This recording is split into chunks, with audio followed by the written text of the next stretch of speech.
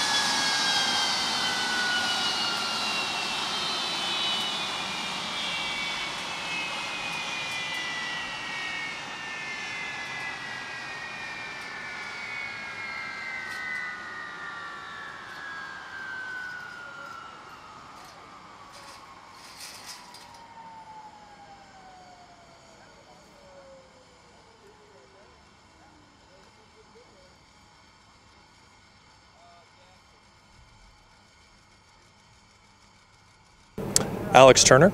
And Alex, how long have you been in the Air Force? I've been in the Air Force for 11 years. 11 years, wow, that's awesome. So what was the first plane you flew? The first plane I ever flew, was, like many, was a Cessna 172. Cessna 172? Indeed. I've got a radio control one of those. That's about as far as my flying skills go. Now tell me about the F-16. The specific model that you're flying, which one is it? This is an F-16C model. It is a Block 52, which means it has a Pratt & Whitney 229 engine in it. I've been flying the F-16 for about 8 years now, of a whole slew of different varieties, but this is the trim that we've got here. It's an amazing machine. It's got more thrust than it weighs, and pulls up to 9 Gs, and we'll fly at speeds of up to 0.94 Mach during the show this weekend. Wow, 9 Gs. Yeah, I think I'd probably pass out at half a G, so I'm not the healthiest person on the planet. But tell me, what's been the most challenging thing about flying with the Thunderbirds? The most challenging thing about flying with the Thunderbirds has been the degree of subtlety that goes into the show. Now, having flown the aircraft for so many years and in a variety of different areas of responsibility, the Pacific, Middle East, and Europe, even with the amount of experience that I brought in, I was amazed at how much goes into the show and the level of detail to which we fly. And so to be able to do that day in, day out at a variety of different air shows with terrain and towers and different layouts is what makes it quite a challenge.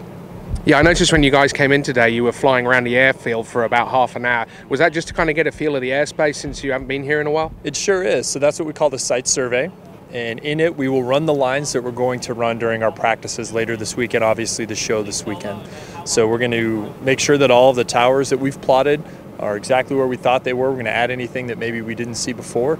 We're going to make sure that our altitudes are safe for all the different buildings and trees, etc., that you will find on the show line, and take that information back to the drawing board so that we can execute a safe show for everyone. That's brilliant. Now, out of all the maneuvers, what would you say is your favorite maneuver? Well, my favorite maneuver as part of the solo team, no kidding, I think is the Calypso. And that is a maneuver in which number 5, the lead solo, he starts just in front of me with just about nose-tail separation, flips to the inverted position, and then I move forward to create an image of our F-16s kind of mirrored, with one on top of the other, with one being upside down. And it's a great challenge because the exact position that I fly is based on the show layout, and so I have to get just the right amount of stack and width relative to number 5, as well as be perfectly smooth in order for that pass to look as it should. So it's a different challenge every day, so that's one of the reasons I love it.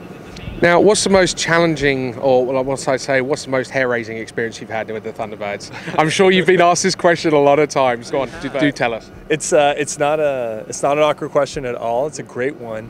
And I knew immediately when you asked, and it would be the first time that I performed the reflection pass with the instructor in my backseat as I was learning to be the number 6 pilot.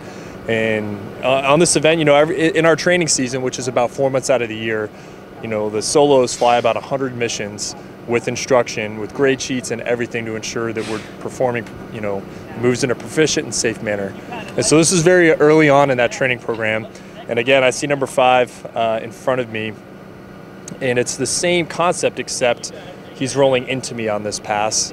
And so to see the jet flip upside down up into you from relative to you, and to be just that close and see such a large piece of machinery do that, I literally laughed out loud in the seat, and my instructor in the back was like, "Get in there," because you got to move forward to get in position. And I was like, "What? You want me to do what?" And so he pushes the throttle forward, and he just takes control of the aircraft. He's like, "Let me show you how fast you need to move." And my mouth was just agape at the proficiency he had, the smoothness that Captain Eberling has, Nick, through that, and it was amazed, and it was amazing to me.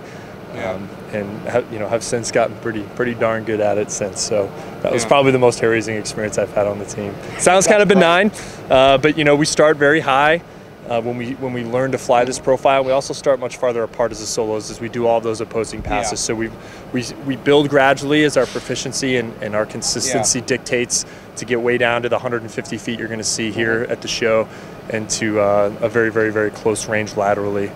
But Yeah, I was going to say you guys came across earlier this morning on full burn, pretty close over our heads, and that was absolutely deafening. So I don't think I've ever actually seen you guys that low before. That was pretty impressive. So we're running the lines for the sneak pass there, and in the sneak pass, we're trying to demonstrate just how much tactical surprise and shock that a fighter can bring to a fight. And that move that we do is very similar to what we call show of force, which our people are doing downrange right now. And so, we have over 20,000 airmen, active duty, reserve, guard, from bases just like here at Fort Worth Alliance, that are downrange doing that right now to help scare enemy forces away from our friendly fighters, coalition fighters that are on the ground. So, it looks a little bit different downrange where there's some mountains and we're kicking flares out. We got bombs and missiles hanging. The jet looks a lot nastier and more mean. But all of us have done that move downrange in support of our comrades. So it's fun to do. It's fun for me to talk about that, to share that part of what's going on. But that was always my favorite part of the show growing up, because I'm an Air Force brat. So I grew up coming to the show, and no kidding, the Thunderbirds are really what sparked my interest in aviation, and then the Air Force, and then fighters, kind of the whole linkage there. So to be able to do sneak passes, I'm the primary sneak pass pilot. For the team it's a great honor. It's a great amount of fun because it's a simple maneuver. You're going about 1,000 feet per second, so you have a very short window to nail it. But the effect that it gets on the crowd is, for such a simple pass, is incredible. So brings a smile. I was going to say, it made me definitely jump earlier when you came around, because I wasn't expecting it. So there was another question I just had that was another one. I've got one question for you. You don't have to answer it. Are you a fan of the Blue Angels? I am. You are? I am. I've got nothing but love for the Blue Angels. I watched them growing up a lot as well. They are kind of our partners in crime. They're to me, and I think to the rest of the team, they're like a brother or a sister sibling, where no one else is allowed to pick on them but us. But they're part of the family. They're part of our joint family. We have a lot of coordination and consistent work and advice giving and taking that we do with them, especially our advanced pilot, who shows up a day before us, number 8, to get the lay of the land and make sure that all this is set up properly.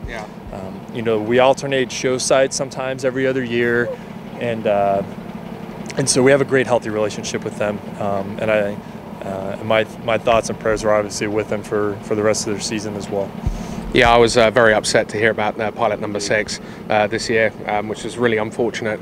I heard that one of the Thunderbirds had a similar ejection experience. True. I wonder who that could be. That was actually me. Yeah, and how did that come about?